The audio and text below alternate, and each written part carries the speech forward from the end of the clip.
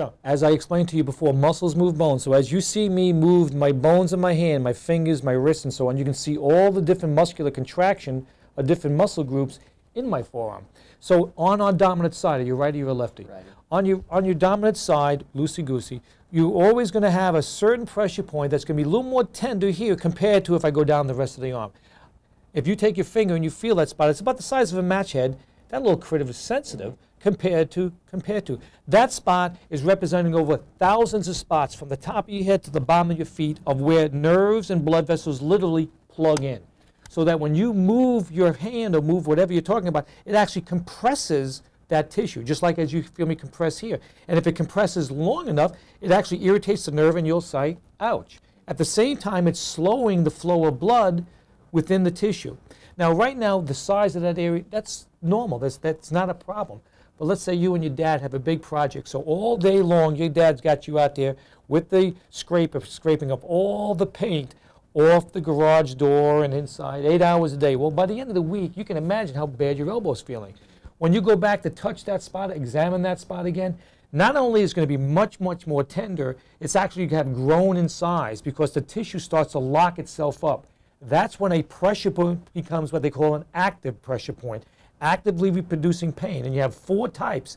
You have active types, latent, satellite, and secondary. That's why you have all different parts of the body that are reacting to it. So when a person has a pain in one area, there may be points that are above and below, above high, possibly on the opposite side, that are affecting the whole mechanism. That's why you have to do more spots than just where the pain aspect is at. So what we do is we use pressure that's comfortable for the patient. The pressure does 2 things. First, as I apply my pressure, it's first and foremost stimulating the nerve. My goal is just to stimulate just enough to stimulate, but not to overly irritate. That's why you and I are working together to figure what's a good pressure for you today. And as you get better, you will naturally be able to tolerate a firmer pressure as we go along with this.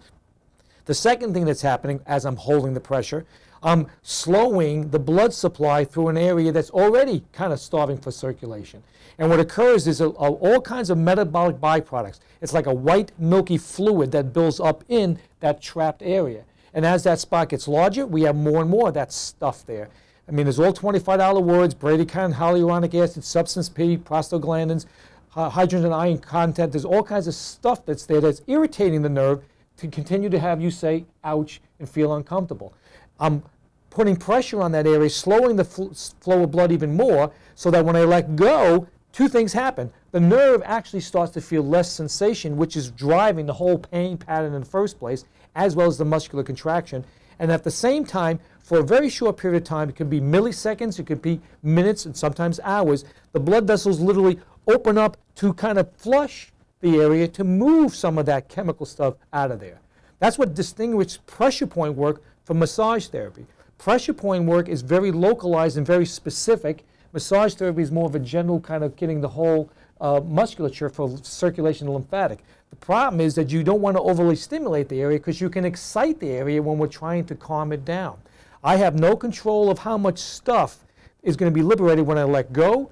You have no control of how fast your body reabsorbs that. That's why sometimes the point can be a little sensitive. Everything is done to the patient's tolerance, and as the patient gets used to the procedure, then we can always use a little bit more pressure, and we start to add more areas to the body to break the pain pattern on that patient. And it doesn't make a difference if the pain is from a nerve root irritation, from a disc. There's where the spiral decompression would be added into it. It doesn't make any difference if it is a joint problem because muscles move the joints move the muscles, or it may be a pure muscle problem, and this would be part of the package anyway. So muscle joint, disc, it does not make any difference. We always start out with the musculature and add secondary and tertiary approaches to it. Exercise is going to be important also at the right time. If you're in pain, it makes no sense to me to try to exercise pain out. It makes more sense to me to quiet it down, and as the pain diminishes, then you supplement and add to it some gentle stretching and then ultimately toning, and then of course you're weaning the patient off the active treatment because they're doing things to help themselves at home.